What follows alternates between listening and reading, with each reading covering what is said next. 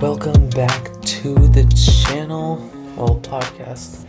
Yeah, okay, I haven't recorded a podcast like this in a little while because I was moving, and as you can tell, I have a whole new different setup, and yeah, I'm in a new place, so I'm excited.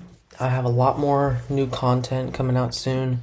I'm still gonna be doing like the breakdown videos with like the different clips and stuff in it because you guys seem to like those, but I'm also going to be doing more of these podcasts probably once a week.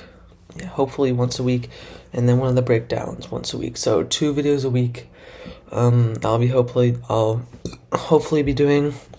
And so yeah, since I've been gone, there's been a lot happening in the NBA as of late, and actually just recently, like 2 minutes ago, I just saw that 2 hours ago, that Dwight Howard possibly wants to return to the NBA. He says, Dwight Howard, he plays on the Taiwan Leopards now. I'll throw up a picture right here. Yeah, he plays on that team. He's absolutely destroying in that league, in the Taiwan League. And he says, "I'm not retired from the NBA just yet. I would love to help the Sacramento Kings contend for a title." Dwight Howard on the Sacramento Kings, I would love that one for the culture and just to grow the fandom there in Sacramento. I feel like it'd be such a good fan favorite, and I mean, who doesn't like Dwight Howard? I mean, come on. And he's kind of exactly what we're looking for as kind of like a backup big man, because Domas can't play all 48 minutes. Even Jokic can't do that, so. And our backup big right now is Alex Len, and we refuse to play Rashawn Holmes, so we need a backup big, and I feel like Dwight Howard would be the perfect, veteran championship level player that we could add on the bench that could really take us farther than where we went last season, hopefully. And not saying that will fix this team and make this team like so much more better, but it will definitely help out a lot, I believe, because it's really the one position that the Kings really need to fill is the backup center spot and maybe the wing spot. So yeah, I just want to touch on that real quick. I thought that would be really cool if Dwight Howard came to the Kings. And I mean, Dwight Howard's been saying a lot of stuff lately, so maybe it's just him just saying stuff to say stuff, but it would be really cool if Dwight Howard went to the Kings. And another thing I would like to talk about is Victor Wembanyama.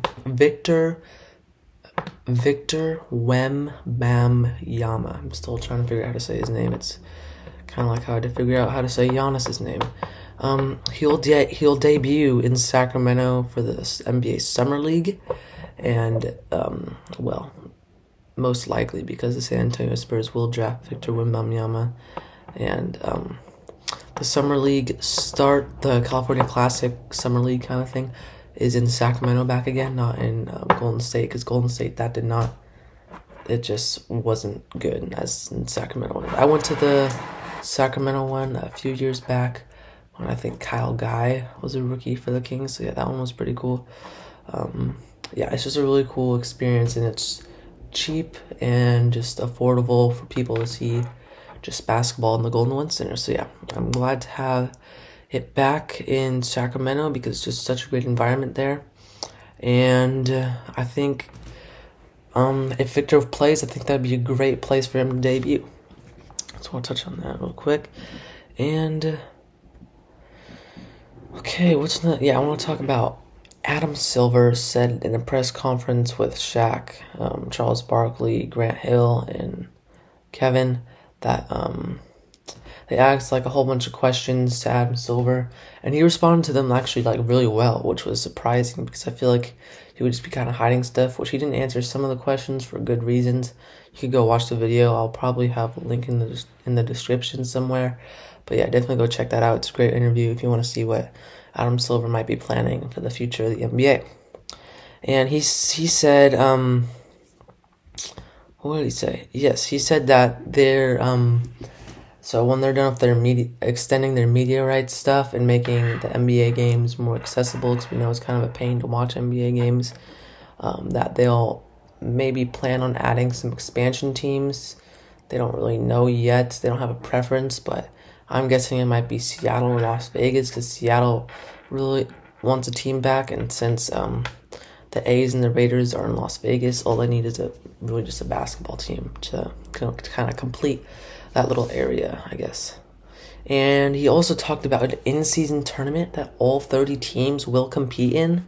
It's like in the middle of the season, and it's to kind of like give some more energy to in the middle of the season besides the All-Star weekend, because some people and players don't really like that, and to just have something to compete for other than just a championship.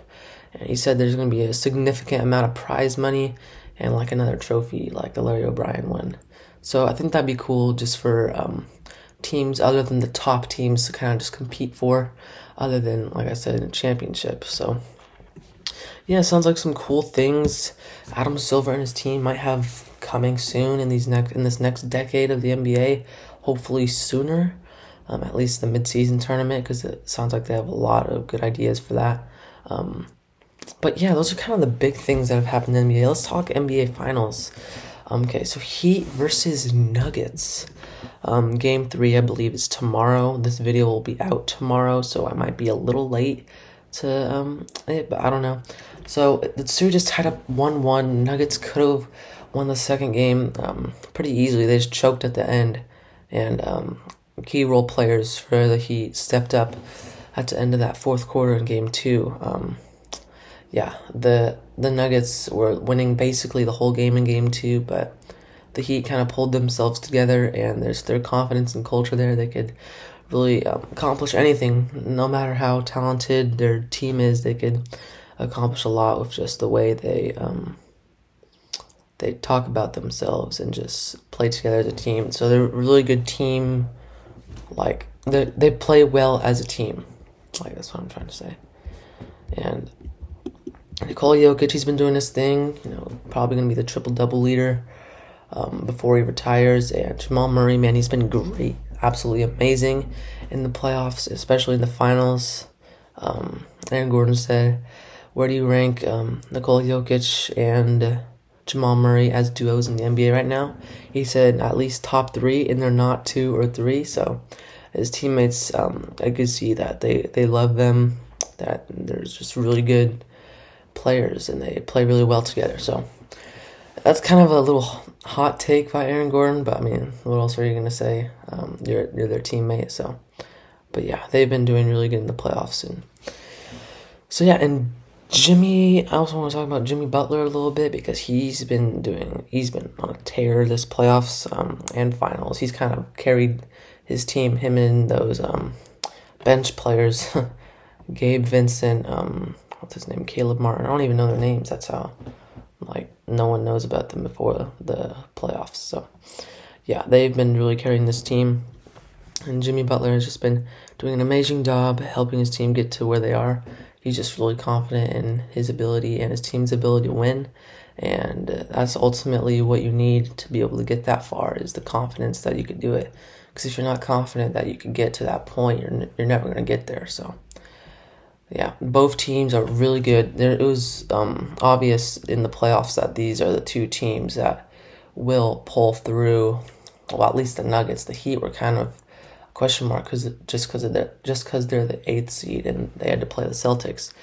But yeah, the Nuggets all season and all playoffs looked like they were going to the finals, and the Heat were just the surprise of the playoffs because of just their culture and how they work together as a team.